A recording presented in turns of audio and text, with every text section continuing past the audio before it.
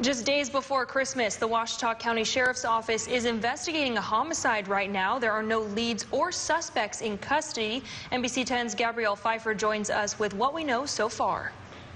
The Ouachita County Sheriff's Office has said that there is a cash reward out for any information leading to details on what happened to 53-year-old Bryant Bailey. According to deputies, they said a neighbor called Saturday around 4:30 saying that they heard Bailey crying out for help on Mount Holly Road. When deputies arrived, they found Bailey in his yard with multiple gunshot wounds, later dying at the hospital. I've been speaking to people here in Camden all day, and they said that this is obviously something no one expects during the holidays. Now, the Sheriff's Department is still trying to gather details, which is still limited to the public right now. But if you have any information in regards to this homicide, you're asked to contact the Ouachita County Sheriff's Department. But for now, I'm Gabrielle Pfeiffer reporting in Camden. I'll send it back to you.